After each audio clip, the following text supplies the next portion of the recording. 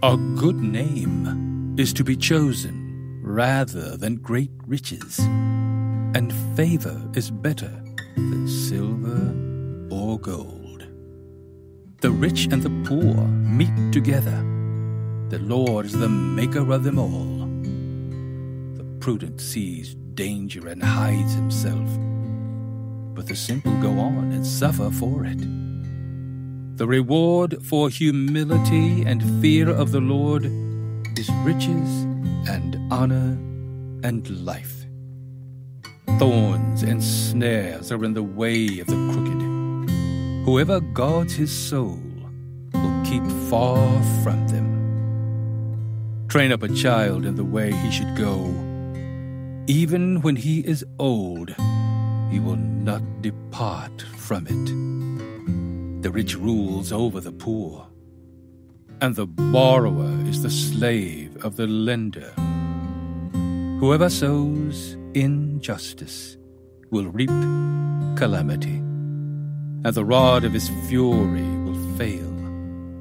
Whoever has a bountiful eye will be blessed, for he shares his bread with the poor. Drive out a scoffer, and strife will go out, and quarreling and abuse will cease. He who loves purity of heart, and whose speech is gracious, will have the king as his friend. The eyes of the Lord keep watch over knowledge, but he overthrows the words of the traitor. The sluggard says, "There is a lion outside. I shall be killed in the streets." The mouth of forbidden women is a deep pit. He with whom the Lord is angry will fall into it. Folly is bound up in the heart of a child, but the rod of discipline drives it far from him. Whoever oppresses the poor to increase his own wealth, or gives to the rich, will only come to poverty.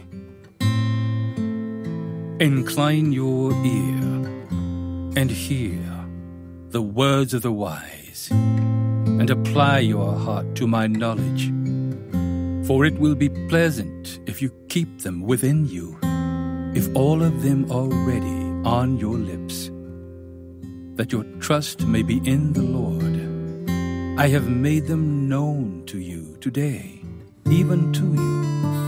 Have I not written for you 30 sayings of counsel and knowledge, to make you know what is right and true, that you may give a true answer to those who sent you? Do not rob the poor because he is poor, or crush the afflicted at the gate. For the Lord will plead their cause, and rob of life those who rob them. Make no friendship with a man given to anger, nor go with a wrathful man, lest you learn his ways, and entangle yourself in a snare.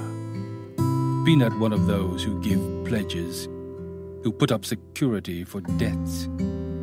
If you have nothing with which to pay, why should your bed be taken from under you? Do not move the ancient landmark that your fathers have set. Do you see a man skillful in his work? He will stand before kings. He will not stand before obscure men.